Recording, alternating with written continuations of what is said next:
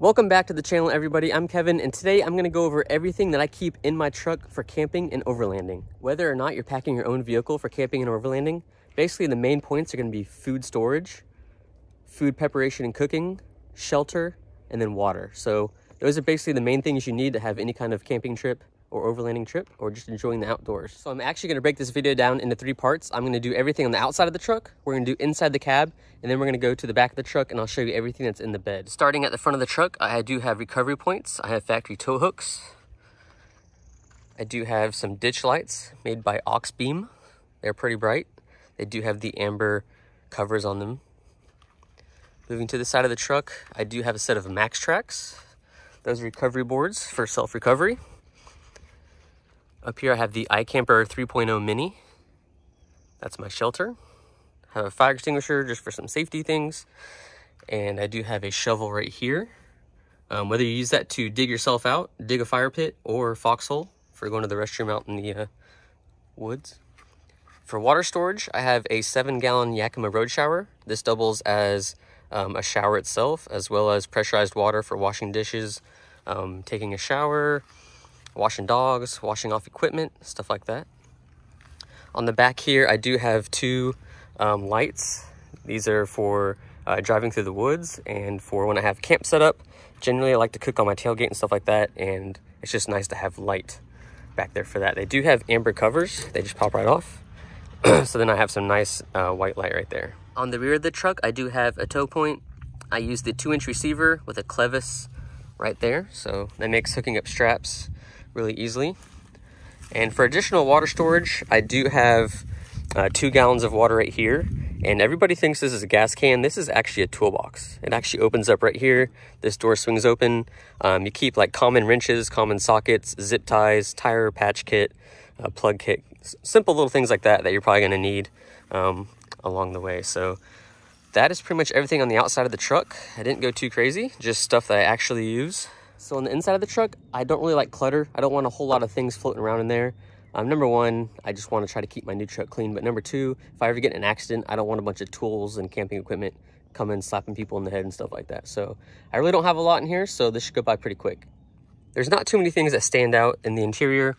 I do have a RAM mountain system right here with a Bofang radio. It's nice to have a cheap little $20 radio. It actually works pretty well, and we use it for trail riding and camping and stuff like that. I do have a wireless remote that controls my lights on the front and the lights on the bed rack for the back. So I have some patches up there, nothing special. So that's pretty much it for the front part, the front 2 seats of the truck. We'll move on to the back. Ford did a really good job as far as storage. So this is not the hybrid model. So on the hybrid model, underneath the seat is where the battery would be. But since I have the EcoBoost, I don't have the battery for the hybrid. This is all storage. So I keep all of my bedding and sleep systems. Everything fits underneath the seat. So we'll just start at one end. That's just for cleaning the truck. I have a pillow. I have not 1, but I have 2 down-filled blankets. They're puffy blankets. They're really lightweight. You can shove them in just about anywhere you want underneath seats and everything like that, and it'll conform. Really good to store, really good to have. This right here is actually my, it's not really a first aid kit by any means. It's more of like a wound kit. I got bandages, medicines, ways to clean wounds, neosporins, just stuff like that. I guess I can open it up here in a second. So basically on this side, I just have some bandages, some strong ibuprofen, Ivarest, if you get poison ivy, something like that. A lot of band-aids, ways to clean wounds. Have gauze, tape, more bandages and stuff like that. So basically, it's like I said, it's not really a first aid kit. It's more of just like a wound kit in case you get injured out in the woods. Clean you up and then get you to the hospital. All right, so this is actually a underquilt for a hammock system. Really good quality. I think Ron's actually used this more than I have. I also have some backup deodorant, toothbrush, toothpaste, and then we'll go check out the other side. So over here, I have a towel for taking a shower at the back of the truck. I have a raincoat. I have a sweater, and then I have another puffy jacket just in case. This right here is the bug nest for the hammock. This right here is the hammock rain fly. And this is number 1 of 3 hammocks that I have. I keep a couple on me. They're really easy to store. That way, if anybody goes camping with us and they don't have anything to sleep in, we can just throw them a hammock and they'll be pretty comfortable. Of course, you got toilet paper. I got some phone chargers, some more deodorant, some lip balm stuff. So that's pretty much all the stuff. And all this actually fits underneath the seats, which is really convenient because, like I said, I don't really have any clutter floating around the inside of my truck. Making our way to the bed of the truck. As you can see right here at first glance, my dad and I built a drawer system. So on the right side right here, I have a Rockpal's 1300 watt battery bank. And this is actually on a slide. Pull it out just a little bit.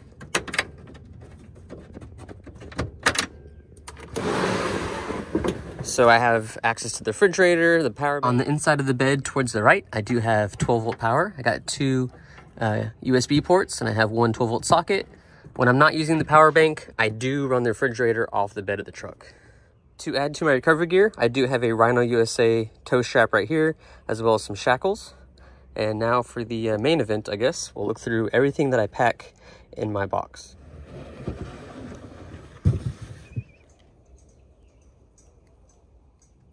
So as you see right here, I have a set of tongs. These aren't used just for food. It's really easy if you're cooking with charcoal and like cast iron, Dutch ovens, stuff like that. You can actually move the hot charcoal really easily with a set of tongs. That's pretty much what we use those for. I do have a small propane tank right here. It lasts me relatively about a year. I can go without having to refill this. Right here I have a 12-volt air compressor. Not only is that for airing up tires from trail riding, or if you have a flat tire, you got to plug it. You can air it up that way. But also, this pressurizes my Yakima road shower. So I put about 55 PSI in there, and that gives me enough pressure for a whole trip, depending on how much I use it. Moving on, I do have an Eno sleep system. So in this little bag right here is an Eno double nest, straps, rain fly, and the bug net. So all that is in this one bag, so it's really easy to not lose anything, and you won't forget anything at home. You can just grab that bag, and you know for a fact that you have everything you need. This is actually my fire starter box. Everybody should have some kind of little kit for starting fires. And in this one, I usually have some of those cheaters, the little like kerosene soaked little fire starters. But I've actually started using these fire plugs made by Bigfoot Bushcraft. They're really good. They're waterproof and everything. They burn for about 5 minutes. And of course, I also have some dryer lint right here. So if I run out of these, I can use the dryer lint to start a fire. I got ferro rod. This is just another container for the fire plugs. I also have a couple lighters and stuff that I normally keep in here. So this item right here is kind of just for fun. This is actually the 4 Patriots sun kettle. So what you do is you put water in here, and it's got some mirrors inside of it. You open it up, set it in the sun, and it's going to boil water for you. So like I said, I don't really use it that often. I don't think I've actually used it in a video before, but it's just something neat to do if you're bored sitting around a campfire, or just at camp. You can actually set this in the sun and boil some water to make hot chocolate or cook with, or anything like that. Camping in Florida does get pretty hot, so I always keep a little fan, and this fan will actually run off the 12-volt power bank that's over there. And this right here is a 100-watt solar panel. It folds up like a briefcase, and this actually will recharge my Rockpal's 1300-watt power bank over there. So that goes to that stove. Move over here. This is actually a cooking grate. So if we're not going to use a stove, we want to cook over firewood, I can actually just set this on the ground. It's got legs. You can cook corn, steak, peppers, whatever it is. You can set it right on top of this pots, pans, and it actually folds up pretty nice. And it's actually not that heavy, so I don't really have too much weight in the bed of this truck. Up next, I'm going to pull out these 4 bags, and we'll go through those bags. These right here are actually my REI pack-away bags. I have 2 25-liter bags and 2 15-liter bags. So I'm going to go through each one of these bags to show you guys exactly what I packed. But this is just going to be a lot of cookware, and that bag right there is electronics. So we'll start with this one right here. Try to knock these out pretty quick. This has a lot of knives. I have a couple plates, have some collapsible bowls, some cooking pans. But the newest kick that I'm on is I really love these Sea to Summit pans. They're collapsible. They have hard bottoms so you can cook. You can use the knife to cut things still. And I like to steam some vegetables. So they even have lids right here, so you can actually steam vegetables and whatnot. I do have some pretty big knives. Down right here in the bottom is my chopping block. Have a lot of tin foil for fire cooking. So you got a lighter. Can't have enough of these little lighters, stick lighters right here. They're pretty cheap. See them all the time at checkouts at grocery stores and stuff like that. In here I have spoons, knives, forks. Got some scissors for cutting food. Got another pretty good knife. Can never have enough good knives. Speaking of good knives, our friend David from Jackalope Travels taught me about this Mora knife, and Ron and I actually bought a couple of them, and this thing is so sharp it'll cut through everything. We've been using it for probably almost 4 years now, and it's never let me down. It's cut everything I've needed it to, and I can't recommend these enough. They're probably less than 30 bucks. When I bought these 4 years ago, I think they're like $19 depending on what color you wanted, but I'm sure with inflation and everything, they're probably close to $30 now.